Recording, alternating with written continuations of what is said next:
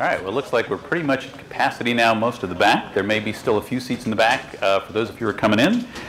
Good afternoon, and welcome to a panel discussion on what's next in network virtualization.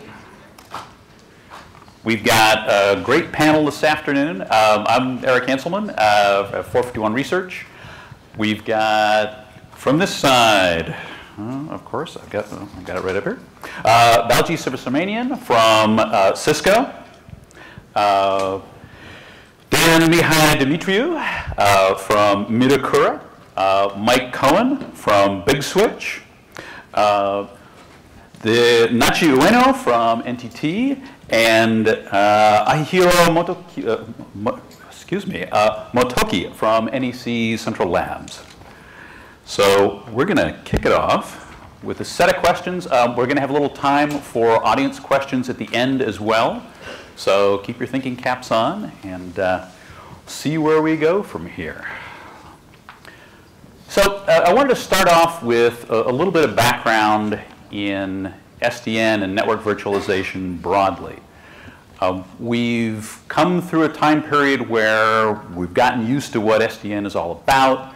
We've sort of in the midst of a pretty hefty hype cycle right now in terms of a lot of the messaging that's going on. There's a lot of confusion. But what I wanted to talk about here today and get the opinions of our panelists is really what's coming next, what are the realities, and where does this fit within OpenStack today? As we stand on the cusp of Grizzly, with Folsom, we finally got a fully fleshed out network abstraction with the Quantum project. But there's a lot of places we can go with this. So we're talking about sort of where that fits and where we're headed. So to start off with, we seem to be a split in the approaches to SDN. We started out with a lot of enthusiasm for OpenFlow as really sort of one of those initial manifestations of what we could do with low-level network control. And we've moved on to an appreciation of a greater interest in overlays. There'd been a lot of resistance initially to overlay technologies like VXLAN, NVGRE, but we've gotten to a point at which we're starting to see that those may be useful abstractions and useful ways to be able to connect.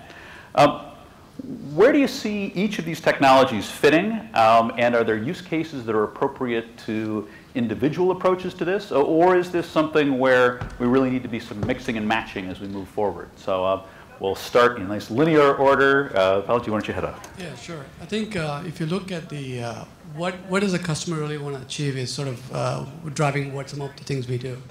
I think there's definitely a trend towards automating the network along with the rest of the stuff in data center and storage and compute.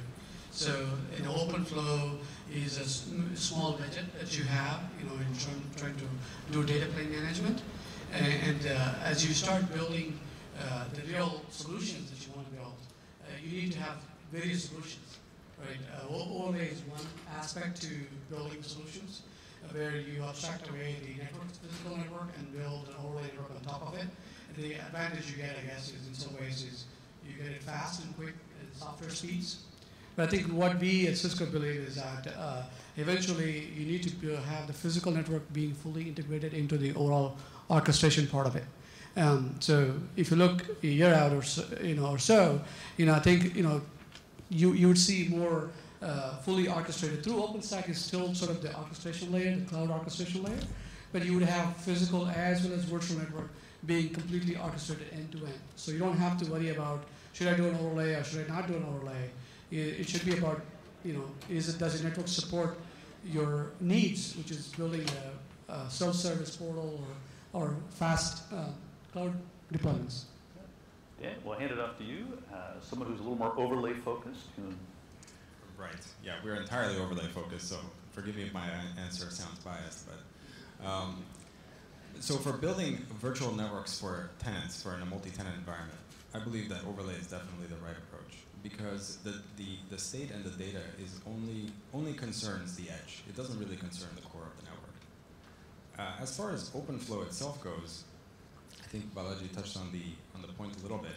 It's all about the benefits to the customers. So initially, maybe there was a lot of excitement about OpenFlow as a solution, but the problem itself might have been mischaracterized. The problem is, I believe, that customers want to automate network configuration and provisioning, even of the physical network. But to automate the physical network does not automatically lead to the conclusion that we need to centralize the control plane functions. So if you can have the tried and true decentralized control plane based on things like OSPF, BGP, and so on, but have a good way to automatically configure these things, then I think you don't necessarily need the central control plane like in OpenFlow. So obviously, our take on this is probably a little bit in between, in that overlay technologies have been excellent in the network virtualization industry as being something easy to deploy, a great starting point for people to consume the technology, because it works on your existing hardware in kind of a non-invasive way.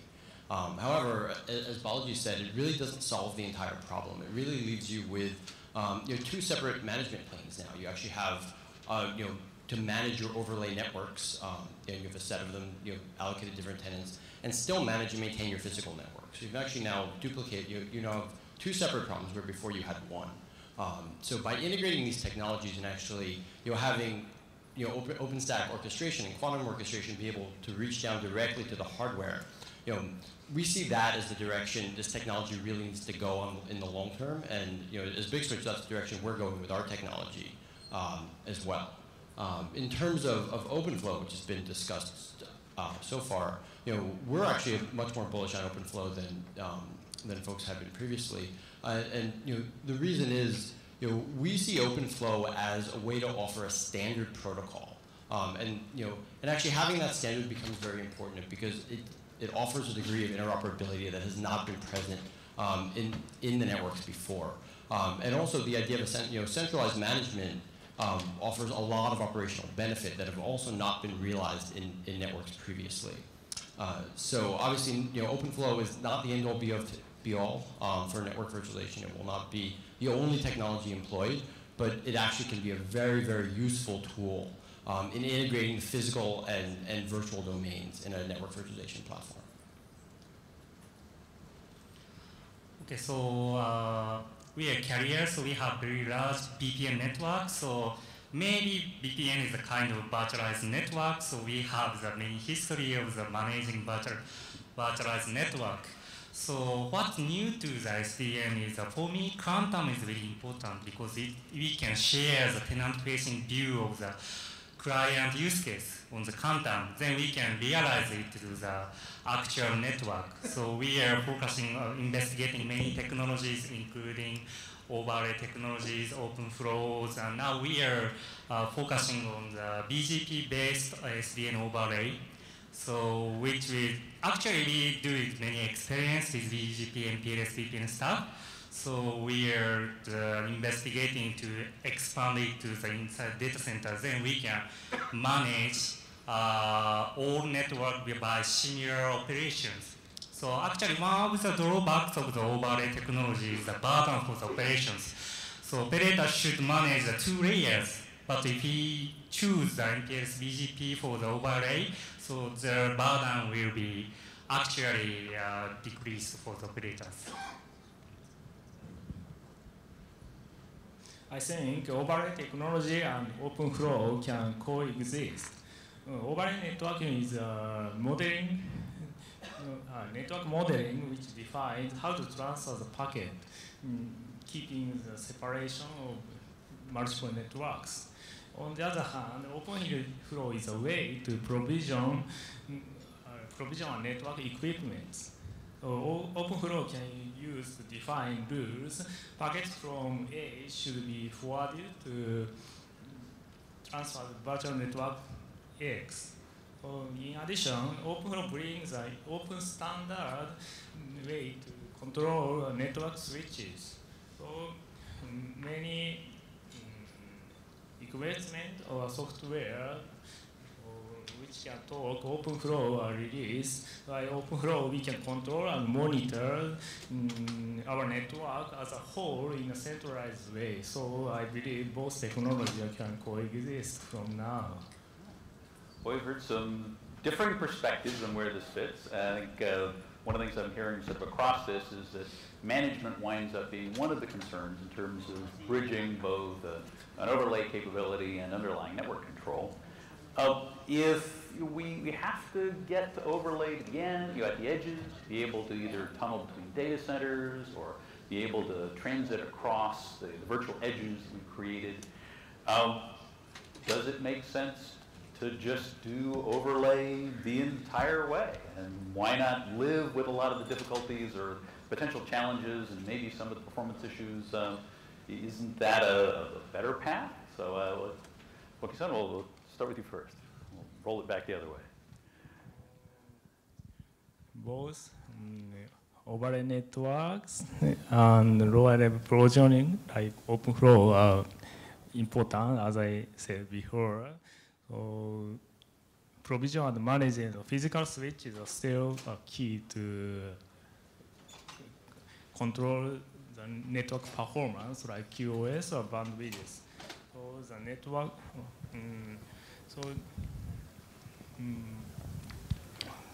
network controller should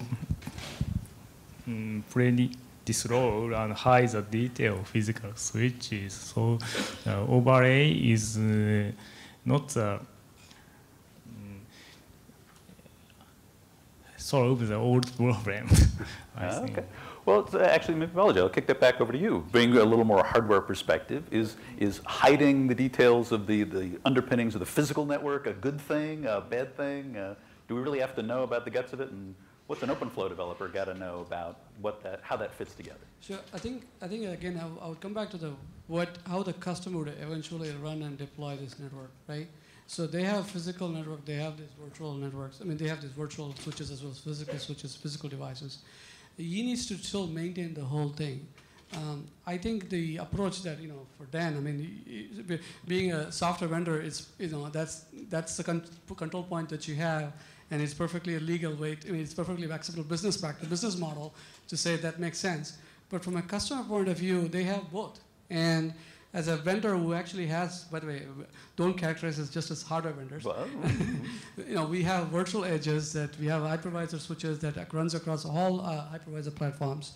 And so we have the ability to provide both. So if you have the option to choose a platform or solution that provides you end-to-end visibility, end-to-end troubleshooting, why not? So I mean, don't choose it based on your business model or business practice. All right. Well, Dan, thoughts? Sure. I might have something to say about that. I thought you might, but well. No, I think I agree that overlays do not solve the whole problem. Definitely not. That said, the rest of the problem, how to manage the physical networking, I think there are various ways to skin this cat, right? And we're probably not going to come up with the right architecture here today. But what I'm saying is, I don't think that we need to do OpenFlow. That's not the only way to solve that problem. And in fact, some of the things that Motoki-san touched on earlier, things like provisioning QoS and things like that. Actually, you can't do that with OpenFlow anyway, right? You can't provision QoS traffic classes and things like that right now on switches with OpenFlow, unless you've made some extensions, which some vendors might have. So I agree, we need a way to be able to do that, to automate that. There's no standard API for that right now. On the other hand, many switch platforms are becoming more open, running Linux, so you could probably write your own software, and orchestrate it in that way. I just think that there are multiple ways to attack this problem, and maybe one single solution from a vendor like Cisco. Maybe Cisco has the capability to build that one solution in their own ecosystem, but in a multi-vendor ecosystem, I think there is no solution right now, and it might not be one single software control platform that handles the whole thing. Maybe Quantum is the thing that ultimately brings them together, to manage the overlay and the underlying network, maybe. So I think regardless of how this debate ends up playing out, hardware acceleration, hardware acceleration in some kind of network virtualization technology is going to become important. Tunneling in software is just not a sufficiently efficient solution, to long-term take over this market. If you come to that conclusion, there's a number of places you can go to it. You can say, well, if overlays are the answer, then switches should understand how to encap and decap packets, and that's one direction the market can go. The other, and actually you already see vendors actually adopting technology like that, and I think that's actually beneficial to everyone. In fact, it's not even opposed to OpenFlow technology. So fundamentally, OpenFlow talks about having this centralized control plane, and creating a standard about how it speaks to switches. Now, some of that standard could actually be about encapping and decapping packets, for example. So it could live alongside encapsulation technologies. It's not like you have to choose one or the other. Now, it's true that in an all OpenFlow network, you may choose not to use an encapsulation method for many reasons, but you can actually run both technologies alongside. It's not going to be a pure black and white answer long term. But I do think hardware acceleration of these capabilities will absolutely be essential to keep networks functioning at line rate. Not just comments from a carrier perspective. And I think what you'd identified about being able to do overlay in carrier class capabilities like MPLS. So actually, we're gonna use many technologies for the, maybe one customer wanna use MPLS, one customer wanna use maybe VXLAN or something like that. So as Dan said, OpenFlow is not only an answer. So maybe we can cooperate with multiple technologies. So we propose the meta plugin for the Quantum. By using meta plugin, we can, each Quantum network has flavor. So flavor corresponds to each vendor plugin or open source plugin. So we can use and provision many types of the network on the one single control plane. By this control plane means the Quantum, because the Quantum managing tenant facing the models and provision it to the actual network. So one plugin may be OpenFlow based, one plugin may be NetConf based. So that can be managed. So actually, let me do a quick level set with the audience. How many people have actually gotten their hands into the Quantum project today, or actually living with plugins in one form or another? Can we get a quick show of hands? All right, good. So we've got a reasonable depth here. Which actually leads me to what I think is sort of an interesting next step. You talked about meta plugins. Have we gotten to a state in Quantum right now where there's too many plugins? And it seems like, from a high-level perspective, every veteran on the planet is putting together a Quantum plugin. How are they going to handle virtual networking? It'll be in a Quantum plugin, right? So, especially when we look at things like net state databases and a lot of the, how do we expand in a much larger environment? Have we gotten to a world in which it's getting a little too fractured right now? And it sounds like, Nachi-san, you'd say definitely with if you're looking at metas, looking at a meta plugin. Yeah, basically, so we welcome the newcomer for the plugins, but it is also has responsible to the pushing code because for the maintenance. So lack of the document or nothing to be way to the try. So something like just buy this product is not the way. So yeah. I was going to say that Cisco already has a plugin where we plug into multiple different underlying stuff on our side. We have a Cisco plugin which has UCS plugin, Nexus plugin, Nexus 1K plugin, and a few other plugins. So we already have developed that technology that's already, I guess, Lou is there, and he's worked on providing. I think it's probably a blueprint. I think some coming down the road where you can plug in multiple Quantum plugins into a Quantum plugin. So. I guess from my perspective, we have the plugin. Recursion is your friend. Yes. From my perspective, I don't really see too many plugins as a problem. It certainly, it creates a management issue from a code perspective, is that if they're all actually pushed into Quantum and someone QAs them all, and now there's something to maintain, and that being more of kind of an open source management issue where it might make more, you'll move them out and manage them separately. But I actually think from from an OpenStack perspective, from a customer perspective, the best thing we can have is any vendor solution you might want to work with should actually work with OpenStack and work with Quantum, and I actually think that's the best of all worlds. And then it's actually the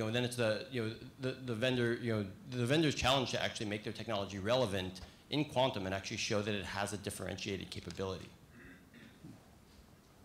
And were you hovering on the edge of a comment? Go for it. I think your question about whether there are too many plugins boils down to, are there too many vendors? Right? I mean, quick show of hands. Too many vendors? Too many vendors? Maybe there are. But don't worry, some of us will die off at some point. At least the startups. No, but seriously, I think I said some, not all. You're getting votes of support here, so this is good. All right. No, but in all seriousness, funding. We take credit cards. We just got some, so we're still around. The quantum plugins that are there right now, they don't all do the same thing. In other words, you can't really swap one out for another. You are adopting not just the quantum plugin, you're adopting a whole different architecture for the way that you design the network.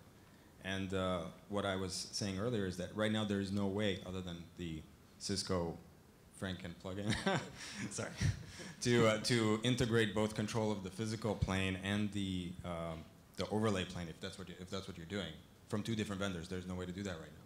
So perhaps we'll get to a standard for that at some point, maybe the meta plugin, let's say. I think the point was, for example, since you can only do one plugin, that plugin cannot actually solve everybody's problem. So unfortunately, we have to expand that space, right? So you could argue which is the right architecture, but definitely there's no multi-plugin is not a problem. Multiple plugins is not a problem. Motoki-san, it sounded like you also. I think quantum and SNN is an emerging phase, so overall growth is important. So now we are gathering many use cases through various plugins.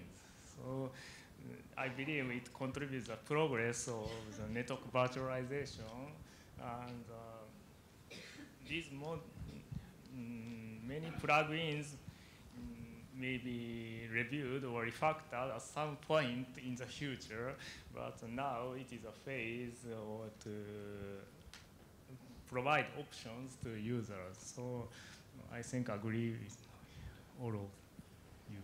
So is this a problem that goes away if there's greater definition to the abstractions that quantum presents? And I guess the other side of that is, do we wind up limiting our options if, in fact, we start to create more definition around what quantum offers?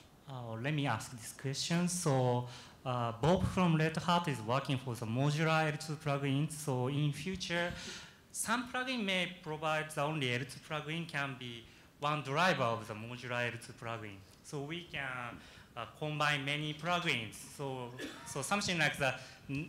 For now, if we got a new function X, all plugins should be updated. But that's a definitely problem. But we are working for the modularities. L3 stuff, L2 stuff can be combined. So then each plugin can offer the new functionalities, which is adding on the communities. I guess the other comment I would make is that I actually think Quantum's done a very good job to date at sort of choosing the right level of abstraction. So the APIs are sufficiently abstract to define the high-level tenets of networking without dictating that they map to traditional networking structures or formulas, for example. They actually are sufficiently vague to support kind of new SDN architectures and very traditional switching architectures. That are relatively static. And I actually think that is the right level, and it is not easy to achieve. So kudos to the founding team members of Quantum. I actually think they've done a great job of finding that balance and actually maintaining it. I agree that the level of abstraction is good right now, and that's mostly because the Quantum APIs focus on the tenant-facing functions, right? So you got to make those abstract and implementable by everyone. Where things get interesting, as I said, is when you start talking about the operator functions, where the architecture really starts to become more visible rather than completely invisible as it is to the tenants. And that's where Quantum is still weak on those areas, and hopefully we'll be addressing those soon. Well, and I was going to head to another question, although you talk about the operator perspective. That actually brings up an interesting point. Last year at the Open Networking Summit, Dave Ward made the comment that resource control in networks is really important because, as he put it, he sort of brought up Silverlight as an example where you can dial up performance and it's left open to the developer to be able to pick what they want in terms of performance. And of course, if there's a knob that goes up to 11, every developer is going to say, hey, it's turned up to 11, right? As he put it, he did not want to cede network control to a bunch of drunken frat boys coding Farmville apps. Is there capability, I'm presuming from the operator side, or more that we need to do within Quantum to be able to manage some level of the resource allocation pieces? And if so, does that need to integrate with upper level management? Is that orchestration? Where do those kinds of the resource management pieces fit within OpenStack? Yeah, I agree. I think right now most of the solutions are day zero provisioning solutions, where you click, you got a tenant set up, but you don't know where the VMs are getting placed and how does the physical network, for example, are behaving. And the beauty of the thing is not just day zero, it's day 1, 2, 3, 4, 5, 6. And how does your app behave every day? If your app behaves perfectly today, but then doesn't turn off tomorrow because of some congestion, because VMs could be moving around and things like that. So I think that's a thing that nobody talks about. Right now, there's no maturity of the solutions that you actually worry about that. Right now, it's more like, hey, can I get something up and running? Hey, that's cool, right? Now, in a real production enterprise environments, you need to worry about app performance consistency. And so having that good tie-in between the physical and the virtual and network resource issues will definitely come into play. It's not come into play today because nobody has, except for a few instances. We simply haven't hit those limits yet? You haven't hit those limits, so. If I understood the question correctly, just make sure I did, No, sorry. You're talking about whether arbitrating access to shared resources that are limited, is something that you want to leave up to the developers, essentially, the drunken frat boys, right?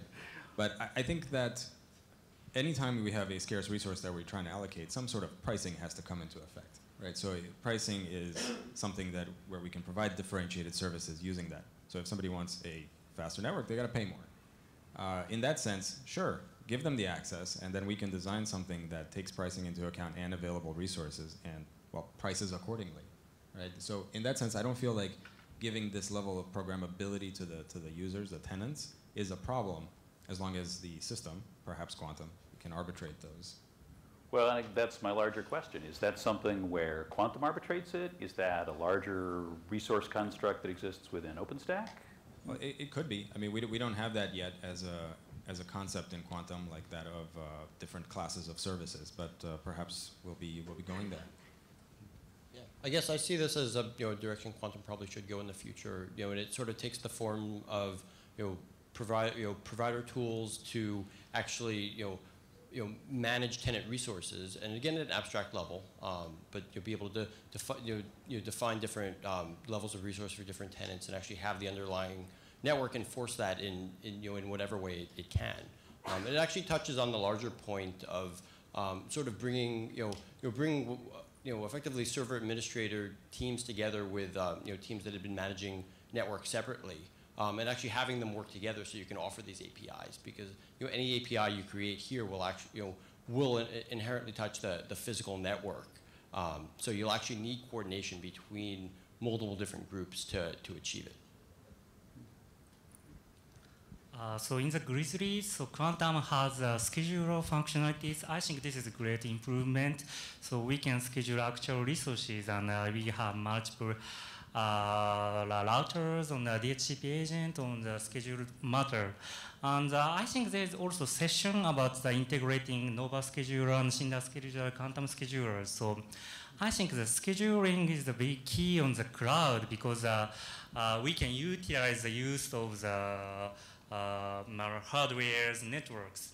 So maybe we are also very interested in the improvement of the scheduling, gathering many actual log or information from the cloud, using maybe thermometer or some kind of big data analysis platform.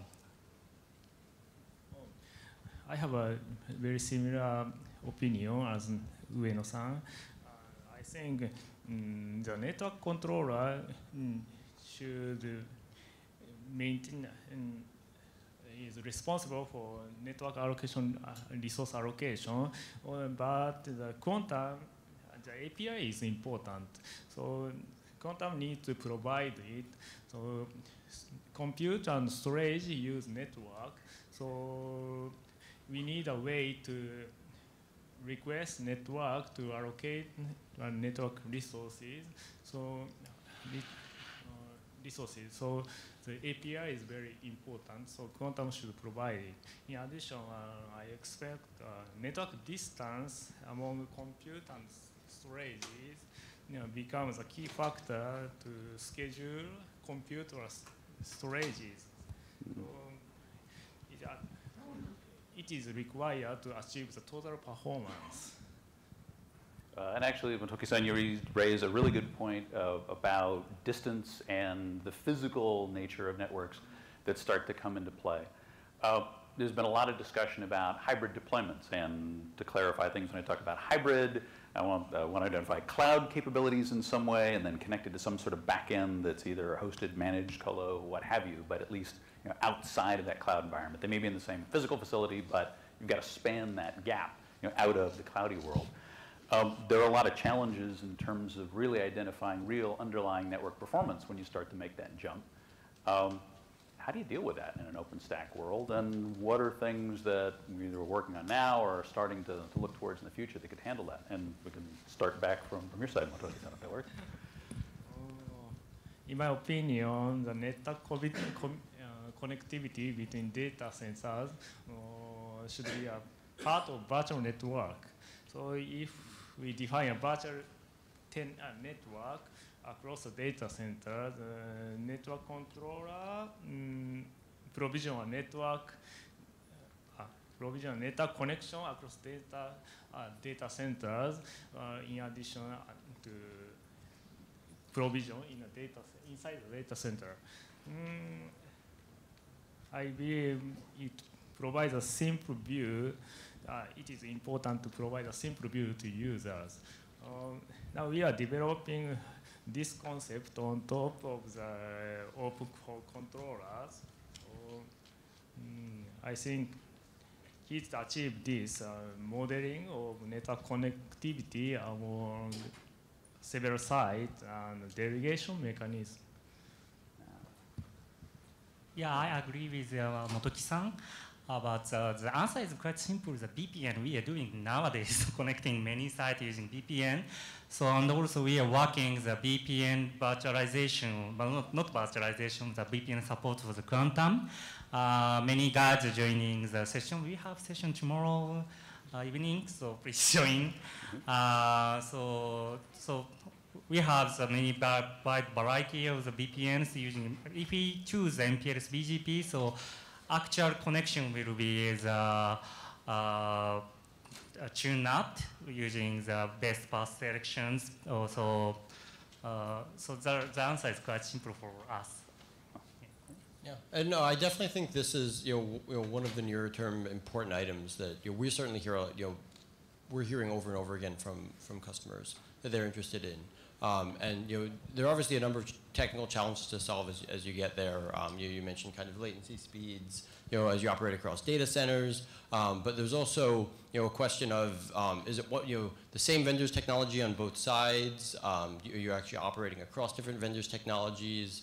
So obviously something like VPN can work well, but it depends if you're using tunneling protocols, making sure you're actually, virtual networks actually have coordinated information to sync across, across these different environments, potentially across vendors, can certainly be a complicated problem. And that's obviously where Quantum can step in and actually make a bit, be a big help in bringing us there more quickly. So, short answer for us is it's definitely top of mind. It's something we're working on, and we're hopefully going to be doing it with folks in Quantum as well. It's the speed of light issues we start dealing with. I sort of figured that if we've got a project name like Quantum, we need to find some of those badly behaved neutrinos that the LHC found, and then just get over the speed of light stuff.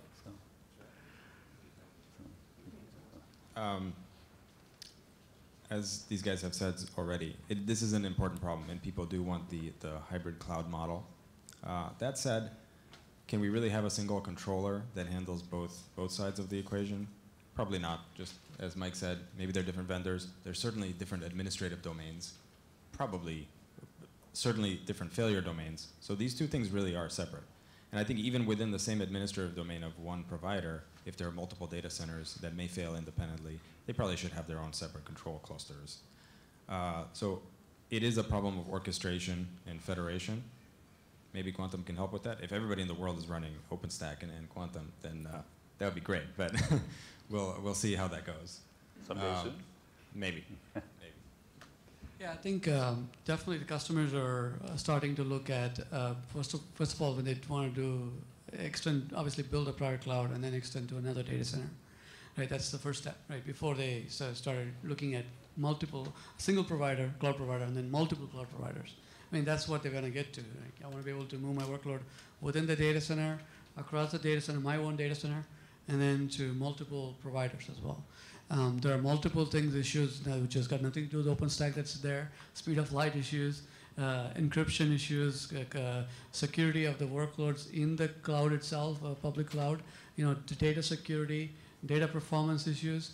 So there is a whole bunch of issues besides extending the L2 or L3, or another thing is the security policies. You want to move the VM, do you get the same consistent performance for your workload? I think this is probably a next year issue maybe.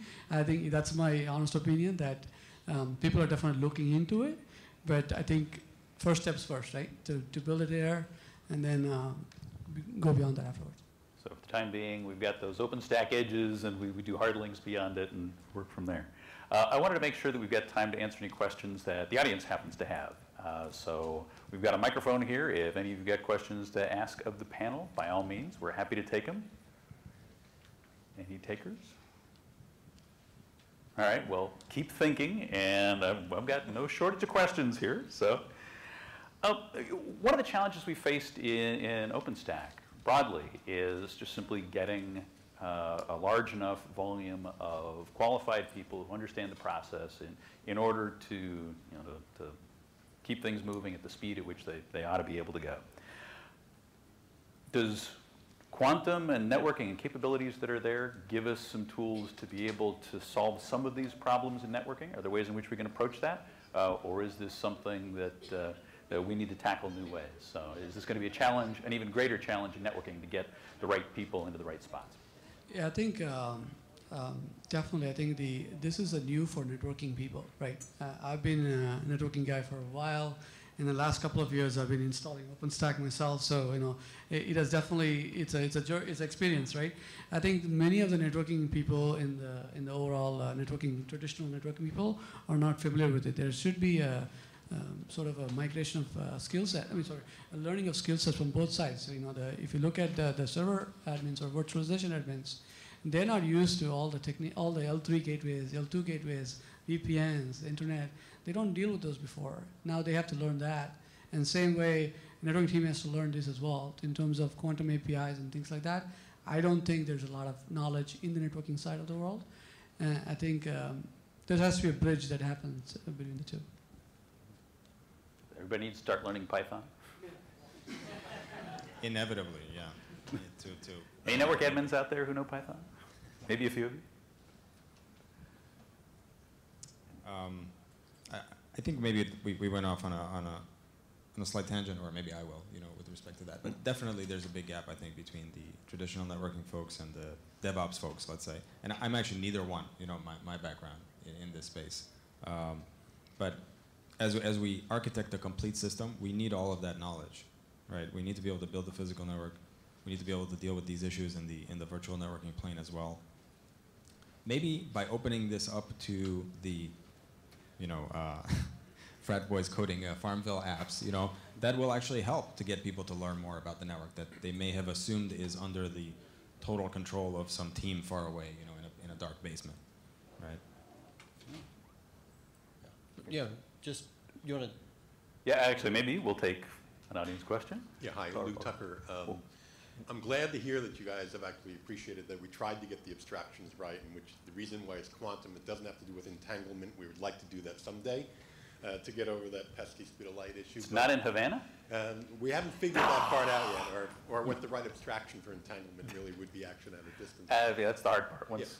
But we started very simple, and we've tried to then, in a very small number of steps, add incremental functionality as we're going forward.